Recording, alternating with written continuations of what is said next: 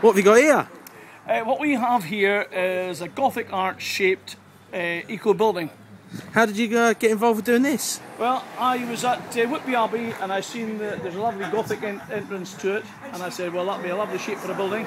And here we are. We're just developing it as we go along. It's going to be as eco-friendly as we can. We're going to have PV panels on one side to the client's taste, so it'll generate its own electricity.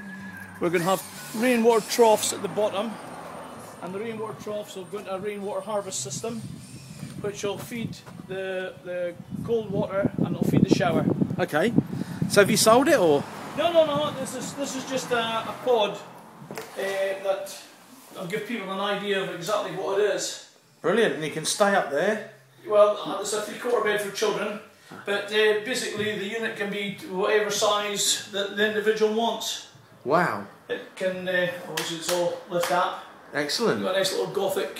So you can have beds and stuff down here or whatever you choose? Yeah, well we've designed one for a woman in London, and we've got a guy that's designed as a lovely bathroom pod, and it comes out here the same shape. It's got a shower, toilet and sink in it. Obviously the shower and the sink will work from the rainwater harvest system.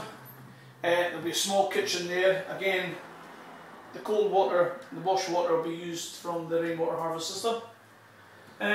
Basically we'll cater to what everybody needs. Brilliant. I don't know if you could pick up the plough up there, all the lights in the shape of the plough.